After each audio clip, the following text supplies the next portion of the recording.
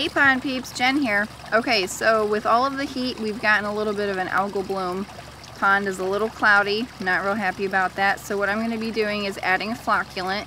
Make sure you read up and or watch the flocculant video that's already been posted on Pond Girl's site. Make sure that you do not, under any circumstance, turn that waterfall or your fountain off. You need to make sure that the water is circulating, you're getting air into the pond, because the flocculant is going to take all of the oxygen basically out of the pond, and you don't want to have anything happen to your fish.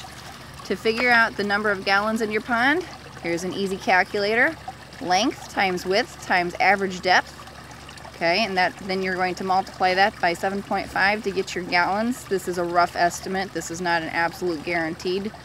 You can always look on the back of your water clarifier and it will probably tell you, number one, how to use it, number two, how to figure out the measurement for the gallons of water.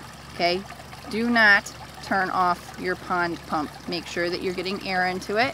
This is going to be the first of a two-part, and then we should come back with clearer water. Happy ponding!